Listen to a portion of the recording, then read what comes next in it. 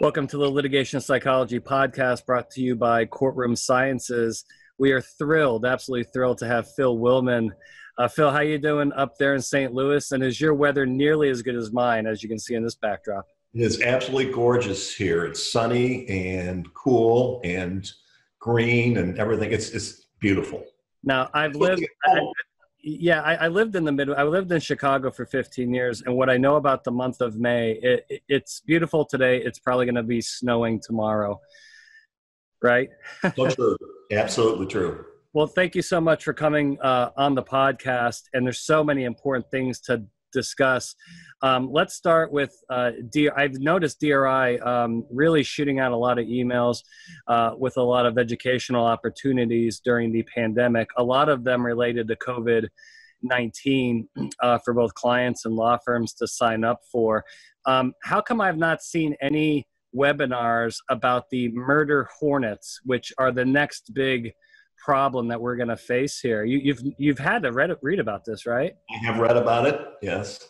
I've not seen any DRI sponsored webinars yet, so you guys need to get the ball rolling with those, okay? We'll get on it. I don't know what sort of litigation could come out of that, but there's probably going to be something. There's probably going to be something with the murder hornets. But no, back to the real issue. Can you talk about some of the internal discussions with you guys, particularly within DRI, on how you're handling this pandemic and trying to get education out there to the defense bar? Well, it's a cliche, but out of this pandemic are some opportunities for our organization. For years, we have been discussing changing the platform that we use for education and not relying so heavily on the big box seminars. This is forcing us to do that and look at online programming, interactive programming, streaming, different ways of presenting content to our members. And so it's forced us to do that, and that's what what you're seeing. I've been working a lot with Johnny Brown, who's taking care of all that stuff for you. I think I've done 8 webinars already for DRI. They've been really well attended. I believe they're using Zoom as the format, the platform for that. Those have been going very well, and I think you're right. It's really forced everybody to come up with some new ideas. The problem I was having with DRI meetings, I'd go there to present, and if you get the 2:30 or the 3 o'clock speaking slot, half your membership's on the golf course, the other half of them are in the lobby bar or out by the pool, depending on the location. And they are expensive, and there's a lot of travel involved. But I think the webinars are great. Please keep those up and let us know how we at Courtroom Sciences can continue to contribute. One of the most recent ones we did for you, which this is a problem. It's been a problem. It's going to continue to be a problem unless there's some major changes in the defense bar, is the whole concept and phenomenon of the nuclear verdict. At DRI, I imagine there's been a lot of talk about this, and probably internally with your own law firm.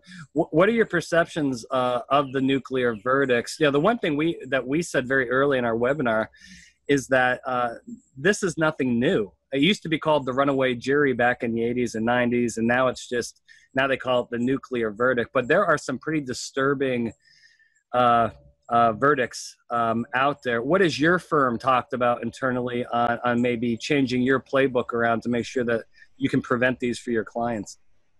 Well, I think the way to begin the discussion is to look at what is the root of that happening. And I think one of the things that we have talked about as a firm, but more significantly in DRI, is millennials as jurors, and what is it?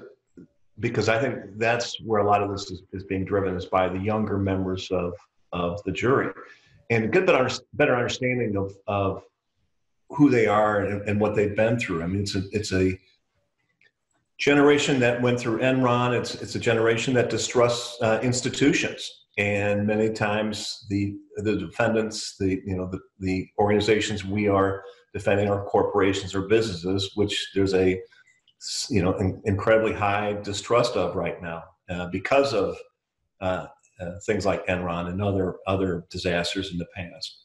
So that's where you begin the discussion and get a better understanding of that distrust. And so, Yeah. I think one way to address it is to try to build that trust, starting with, in a jury trial, starting with voir dire.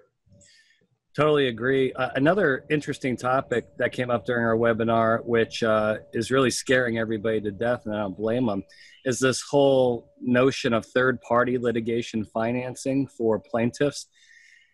That's been a game changer.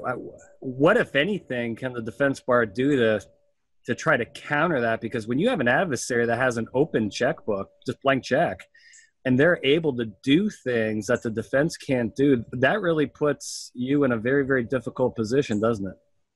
It does, and it brings up all kinds of ethical issues as well. I mean, the way that can affect settlement, can affect whether a case goes to trial. So what DRI has been doing through our Center for Law and Public Policy is we're beginning to push for legislation or rule changes that would require, through discovery, that information has to be disclosed. That, if there's a third party that has an interest, that has to be disclosed. That's the first step that we're taking, so that at least we know, because I don't think people really know. There's really no way to know that. That's part of the litigation, that there's another party who has a financial interest, a significant financial interest in many respects.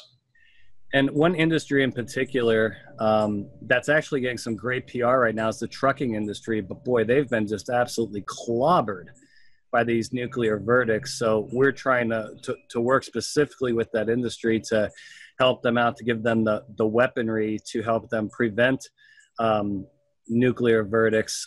Is your firm handling any trucking work? Yeah, I don't personally, but we have a pretty substantial trucking practice. And what are some of the things? Because obviously you've read about some of these just horrific verdicts against trucking companies, and I think part of that's fueling it is the reptile folks have really sunken their claws into the trucking industry, and they've been in the crosshairs for some time. I know that you guys put on your partners meeting and firm meetings to help educate, and I even spoke at one of those with you. We did a reptile talk together. Are you still talking internally about the evolution of the reptile tactics and trying to educate your folks internally on how to derail that reptile attack? Sure. Yes, we're doing that internally. Yeah. And plaudits to you and your company that, that's what you do in terms of at the very beginning, witness preparation. That's probably the most important part of it is preparing witnesses, truck drivers for what to expect and how to handle that line of questioning. That's the bare minimum that needs to be done to attack the reptile. I think it's the number one most important thing. Thankfully, we've cracked the reptile code. We have the antidote here to take care of this. I think oftentimes the problem is we get the call way too late. And when you have the depositions already recorded, particularly on videotape, in the can, and then you're stuck with those going to trial. Can you maybe describe to me that pit in your stomach when the plaintiff attorney hits play at trial and you have to watch your client or your client's employees on videotape getting reptiled and looking really bad? Kind of, what does that do to you as the defense attorney? It's a sinking feeling, loss of control, lack of control. That you can't unravel what has happened. That's the sinking feeling is loss of control, not being able to position your case the way that you want to and should. And again, the good news, it is 100% preventable with early interaction with your, whether it be safety directors or drivers. Well, really in any industry, I know that you guys do a lot of healthcare litigation. I think they've tried to jump ahead of this and get people properly prepared for deposition testimony, so it's not coming back to haunt them down the road. Now, this is a perfect segue into the next topic. Is tell me about your experiences with. We're doing a lot of virtual witness preps to prepare witnesses for deposition. Tell us about your experiences with doing virtual depositions and maybe some of the pros and cons that you've come across.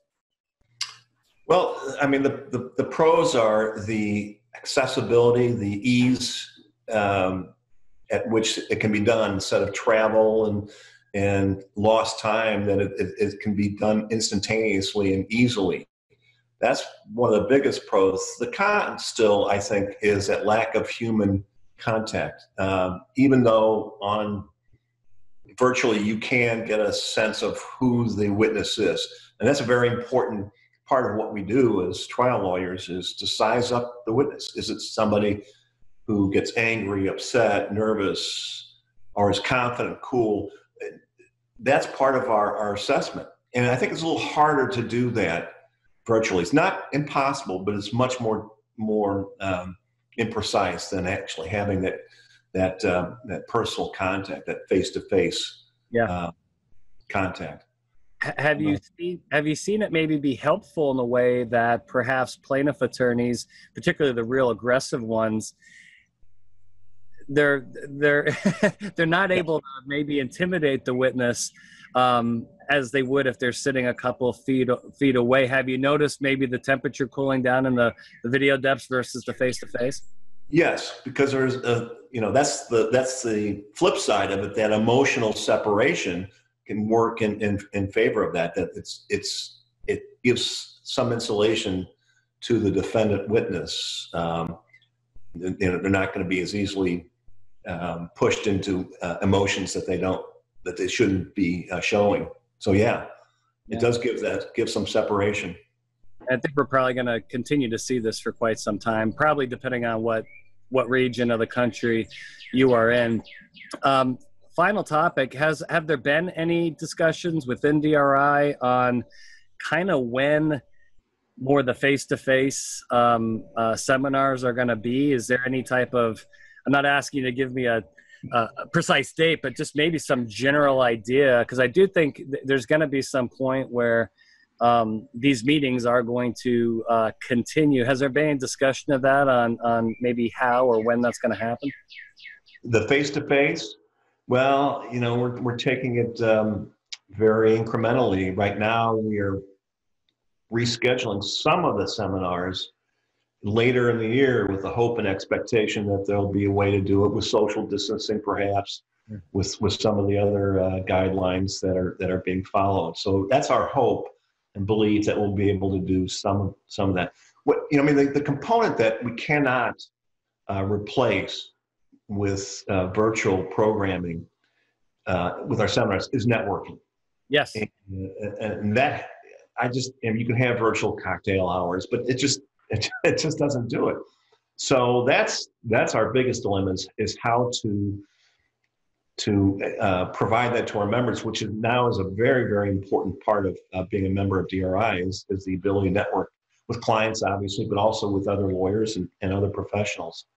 So, but that's our hope, is that late fall, winter, that we'll be able to get back to some semblance of in-person seminars.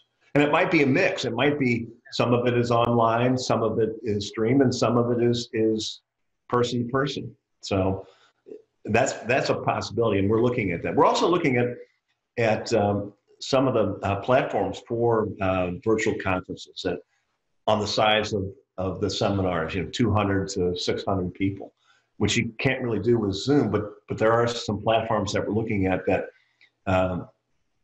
can provide that to us. Well, keep us posted. Phil, thank you so much for being on the podcast. You're doing a wonderful job at DRI. So keep up the good work, and go Cubs. And go Cards. Hey, and I just want to thank you and your firm. You've been wonderful partners for many years with DRI. You provide significant training to our members. So we much appreciate that partnership and relationship. And we love working with you guys as well. And we want to continue that into the future as much as we can. So keep in touch and we'll talk to you soon. Sounds good. Bye-bye.